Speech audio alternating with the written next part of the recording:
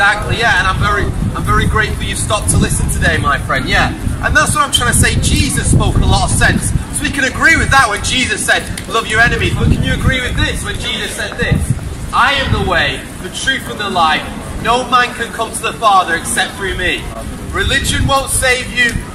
Religious figures won't save you. It's only coming to Jesus Christ, the one who shed his blood on a cross, the one who had a crown of thorns smashed into his skull, the one who had his hands pierced, the one who was spat on, the one who was beaten, who had his back lacerated. This God-man, Jesus Christ, shed his blood on a cross for you. The Bible says if you leave with one thought today, I want you to leave with this one. It says in the Bible, without the shedding of blood, there can be no forgiveness of sins. And Jesus shed his blood on a cross for your sins because you've done wrong. I don't know you, but I bet I can say something about you right now. I reckon there's someone going by today who's told lies. Am I right?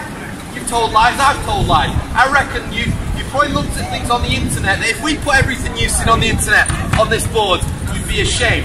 I reckon there's thieves going by. I reckon there's people who say OMG on a regular basis going by. All of us are sinners. Well, yeah, but what I'm saying to you, my friend, is all of our sins, the wrongs that you've done, the wrongs that I've done, it was laid on Jesus. And Jesus was punished on that cross. So if you come to him, if you say sorry for your wrong, if you admit you're a sinner, if you call out to the Saviour, he promises to forgive you and wash you white than snow. Is there anyone in Manchester today who needs their sins forgiven? I reckon there's a lot of people. Jesus put it like this. He said, broad is the way to destruction. There's many on that road, but narrow is the way to eternal life. If you find it. Is that right or wrong? Here we are, we've got a broad road here. Do you think on this broad, massive road, there's many born-again believers? There's not, is there? But yet there's a narrow road. Just look at churches today, the true churches which preach the word of God. It's empty.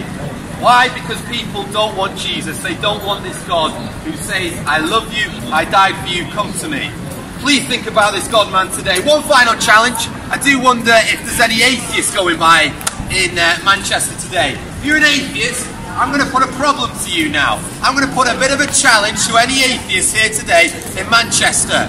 Now, Mr. Atheist, Mrs. Atheist, what would you think of me now if I said to you, Harry Potter is a terrible book? Yeah, okay. What if I said Harry Potter is the worst book in the world, but I've never read it before? What would you think of me?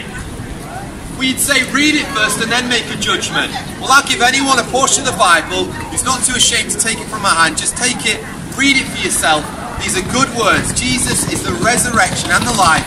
And if you read these things, you'll find out that he really was the real deal. It's written factually, okay, with real places, with real people. Read it for yourself. That's the greatest challenge. Can you take one? Okay, thank you for your time. I believe in myself. No, it's free beer. Oh, you're from the Netherlands. Yeah, no, we're around the old green, yeah.